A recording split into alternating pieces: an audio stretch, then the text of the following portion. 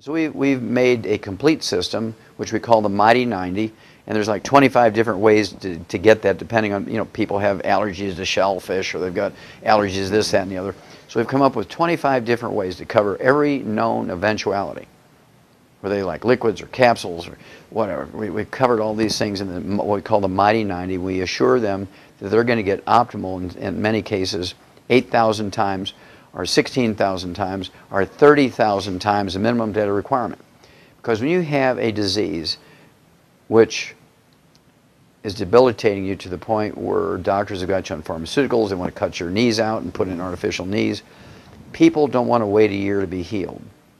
And so what we've learned is to use a bigger hammer, and I call it, and to give them mega doses of nutrients to the point where we can rebuild joints, we can rebuild the cartilage. I've had people who's got their meniscus has been surgically removed because of terrible accidents. They've all torn up. They've surgically removed these, and we've rebuilt them because surgeons are sloppy. They always leave a couple of stem cells for me, and I can get to them and rebuild the cartilage, rebuild the meniscus. I do this all the time with these raw materials. And so we've learned over 33 years a lot.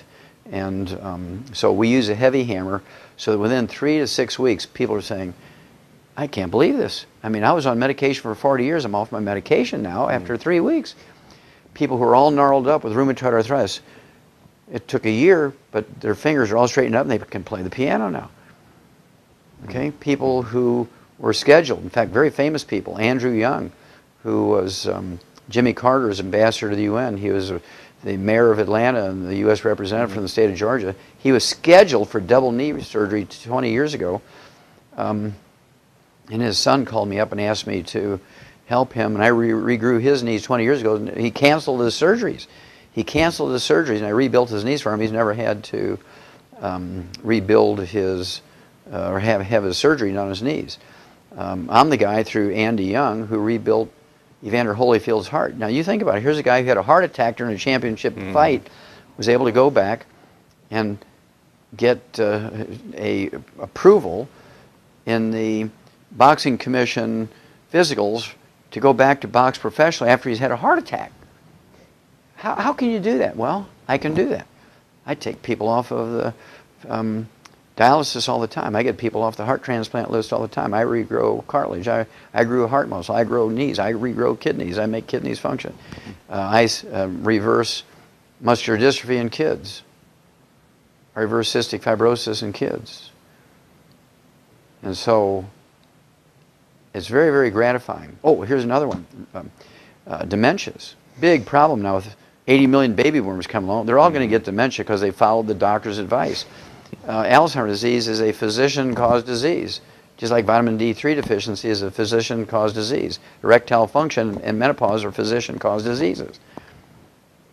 I can tell by your face you're sort of like, what? Yeah, menopause, I thought that was something that... Well, menopause, our grandmothers went through menopause in 3 seconds without one hot flash. Now, our modern women spend half their life dealing with it, and they go through 3 husbands because guys can't stand it, right?